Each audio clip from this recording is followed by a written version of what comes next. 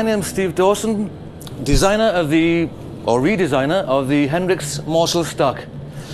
This amplifier was first seen in 1966 and used by Jimi Hendrix, as well as Eric Clapton with Cream and many others. It's a very straightforward amplifier, as a 1966 vintage would tell you. It has two channels, but one set of controls that actually share the EQ. So basically you plug in and play. There's a treble, middle, bass and presence. As you can see, I'm plugged into the top left-hand channel with the amp turned up fairly loud.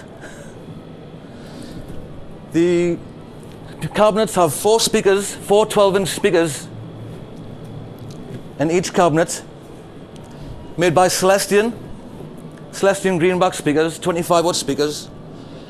And the amp has used all of the original suppliers for transformers and components as much as we can if they're still in business. So it's very, very authentic. And the sound is exactly the same as it would have been in the day. Unfortunately, I'm not Jimi Hendrix, but I can certainly give you a little demonstration of what you can get out of this amp. So all of the dynamics are from the player and the volume control. The amp is just set as it is. So, yeah.